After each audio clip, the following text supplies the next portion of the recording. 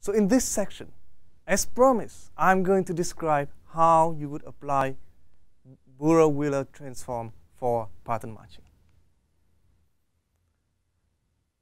And you will see that the BWT structure will allow you to reduce the memory required significantly. Let's take an example. Let's search for ANA in the text banana. And as you remember, this is a matrix where the rows are all possible cyclic rotations of the strings. Because of that, all the matching will appear in clumps like this.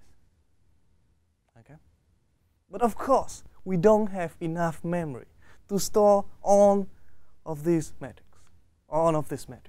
So we just store the last column as the BWT.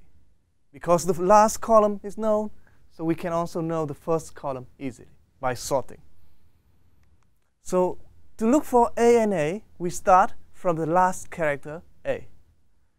And we look in the first column, we can identify all the rows that A appears. And what is the next character? N.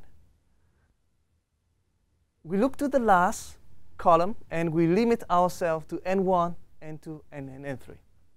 Using the first last property, we can know where N1, N2, N3 appears in the first column.